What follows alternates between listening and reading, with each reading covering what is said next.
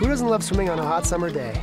My name is Tyler Berry, and as a parent of 4, I spent plenty of time around the pool with my kids. And there are 2 things we'd never go without: sunscreen and water wings. Both protect our kids from potential danger. But sunscreen wears off and has to be reapplied regularly. And water wings, well, there's nothing keeping them on.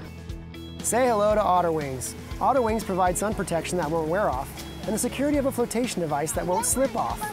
Otter Wings are built around a high-quality, UV-resistant swim shirt that is rated at 50+, the highest rating possible on the UPF rating scale, blocking 97.5% of the sun's harmful UV rays. But the swim shirt is not just designed for sun protection alone. It also serves as the base for securing a pair of fabric-covered water wings to the child. Each wing comes with 2 side release buckles, the same style that are used on life jackets. These buckles connect to corresponding buckles on each shoulder of the swim shirt. Simply inflate the wing, slide it on the child's arm, connect both buckles, and they're off and swimming.